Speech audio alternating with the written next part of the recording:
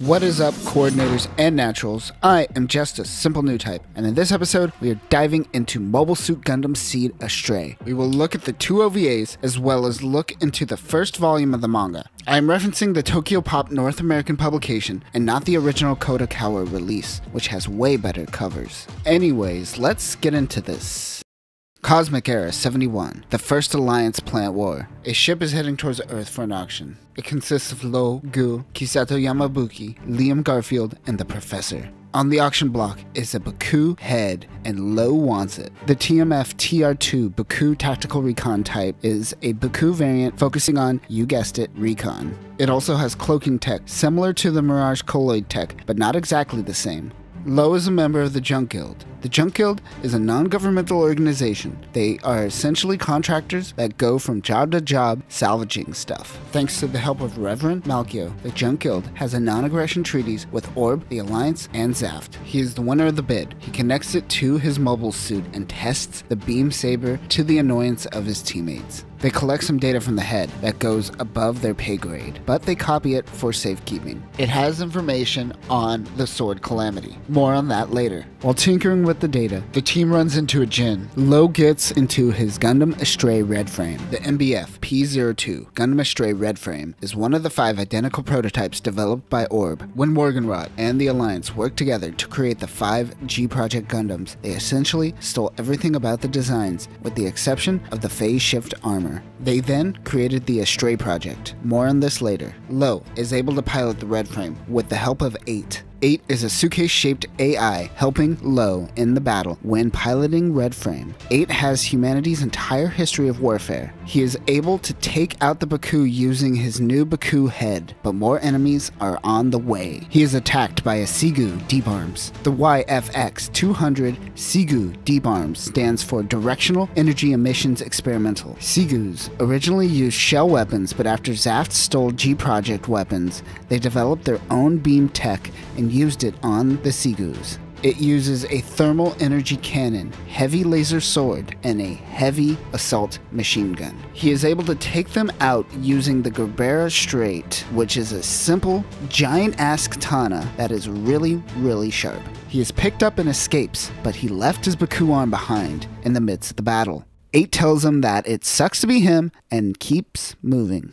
The Gundam Astray Blue Frame is piloted by Guy Murakamo and fighting a Guaz. The MBF P03 Gundam Astray Blue Frame has the same loadout as the Red Frame, but no giant katana, and Guy will create what is called the full weapon form, which is just a backpack full of weapons. The ZGMF 600 Guaz, or Gates, I'm not sure, showed up in Gundam Seed, but we never talked about it. This unit was built by Myas Military Industries, who will go on to create many melee weapons for the Goof Ignited. Unlike many of the Zaft units for the time, this one actually had head Vulcans.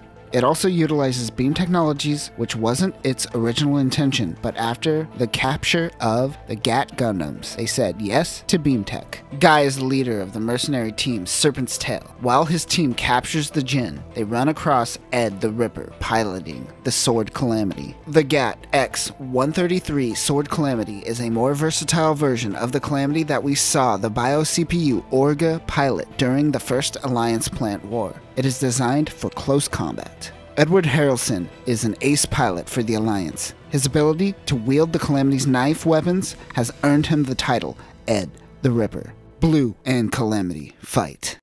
And that will do it for these OVAs. They kind of just dive you into the story and the characters without any context. So for that, we are going to have to look at Gundam Seed Astray manga. Let's do it. January, CE71. Guy comes across a Nazca-class ship. It is the Le Creuset team. Rao recognizes that they are mercs. He wants to test Miguel's skill. He goes out to fight Guy. He does not have the blue frame yet. He is currently piloting a Jin. Now remember that Miguel is the first person that died by the hands of Kira, which is the advent of Jesus Yamato's bloodthirst for pacifism. Fun fact that I didn't mention in the first run-through of Gundam Seed, but Miguel's voice actor is Takanori Nishikawa, better known as TM Revolution. He also played Hein in Gundam Seed Destiny. If you were wondering why these characters were introduced and then instantly killed off, because pop star. They both run out of ammo and engage in a melee battle. Guy is able to take out Miguel's arm, and Miguel is able to destroy Guy's Jin. Guy is able to eject before his unit explodes. Raul calls him back to the ship. If you ever wondered why Miguel used a standard Jin during the Battle of Heliopolis, this is why. Psst, nobody cared. Later, both Lo and Guy are assigned to missions at Heliopolis. Guy is assigned to find an Astray model while Lo is going junking. The Battle of Heliopolis takes place. Miguel and Rusty die while Kita pilots the Strike Gundam.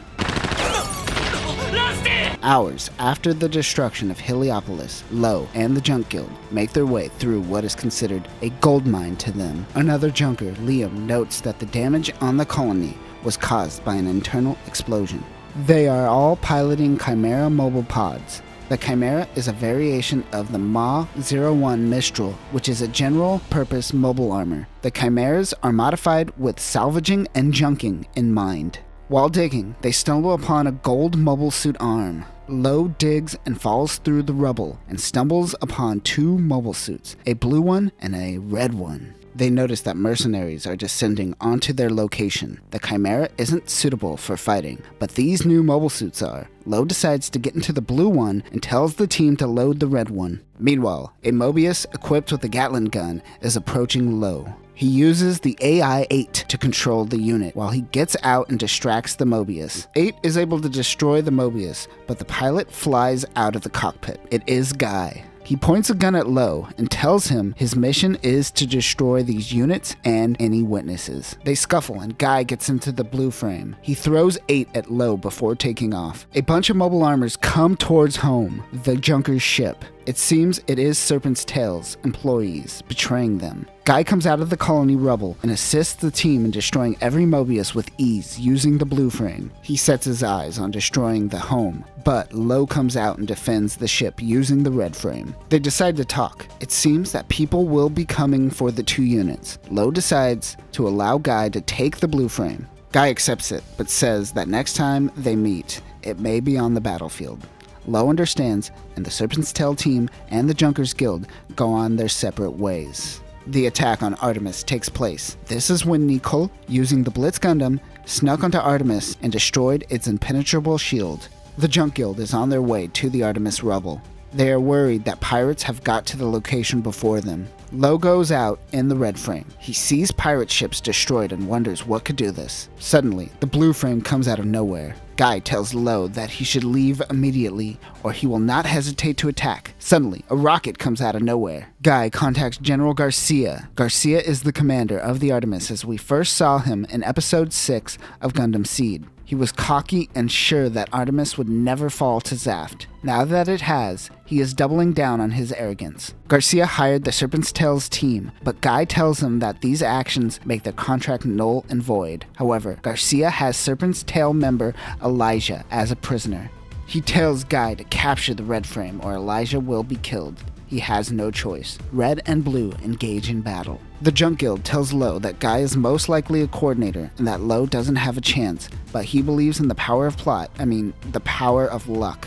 Lo gets his ass kicked. He takes Blue Frame's beam saber. 8 still has the data that it collected when using the Blue Frame and is able to incorporate its Blue's beam saber for Red. But instead of using it on Blue, he takes the beam saber and stabs the Artemis Command Center, taking out some of the men. Both Elijah and Garcia survive. Elijah goes in and pulls a gun on Garcia's bald head. Guy thanks the Junkers, and they go their separate ways once again. Lo is happy he was able to keep up with the coordinator.